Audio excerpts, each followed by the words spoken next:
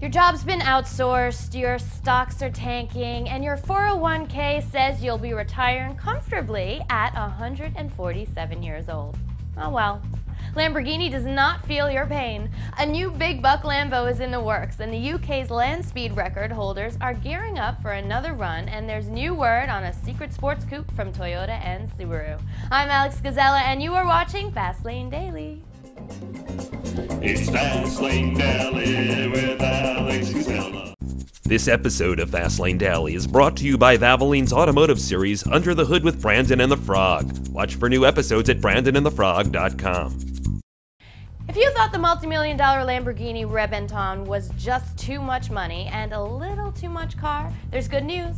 For a couple bucks less, you might be able to pick up Lamborghini's next big thing. Spies caught a test mule for what they're saying is Lamborghini's new flagship supercar. The prototype rides on a wide-in Murcielago chassis, and that, insiders say, will mark a switch from a steel tub frame to an aluminum space frame construction. Spies say the yet unnamed car will be powered by a 6-liter V12 producing in the range of 700 horsepower to all four wheels. Expect most of the body panels to be carbon fiber, just like the Rebenton, with a roof and doors likely from aluminum. No word yet on price, but a sticker in the high six figures is reportedly not unlikely. A custom hydraulic Lamborghini underground garage is recommended, but not required.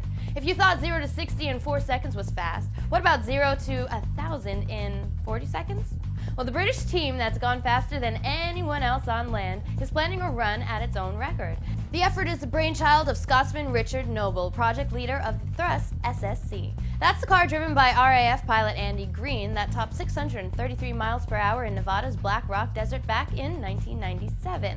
The new car is called the Bloodhound, and it's just a scale model for now, but Noble says it could be ready to make a 1,000-mile-per-hour run as early as 2011.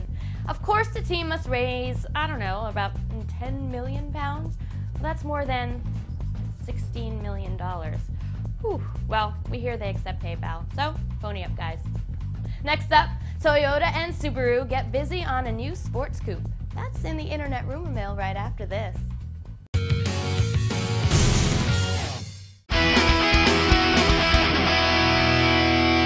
Make sure you have the right oil, the right tools. Now, I like to use a high mileage oil on this baby here because my girl, this 1970 Camaro Z28, has been around the block a few times, and I don't mean that with any disrespect. I'm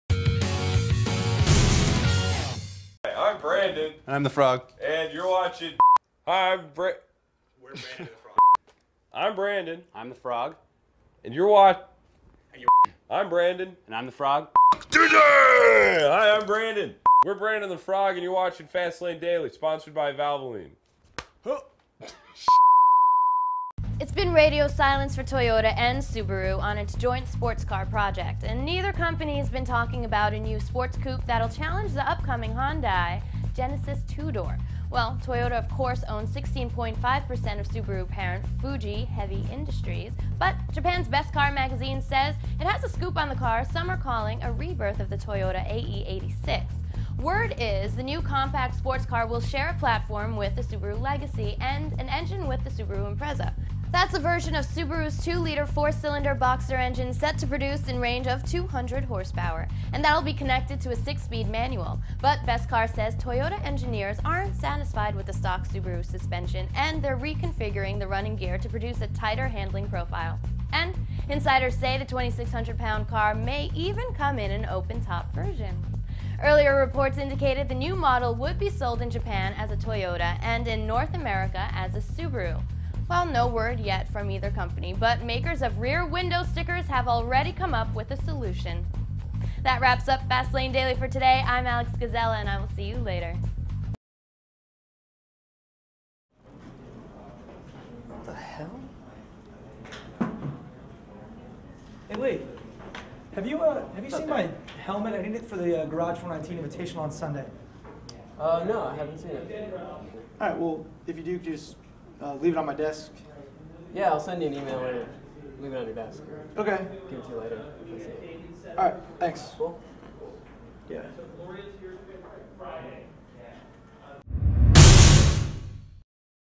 10-2, yeah!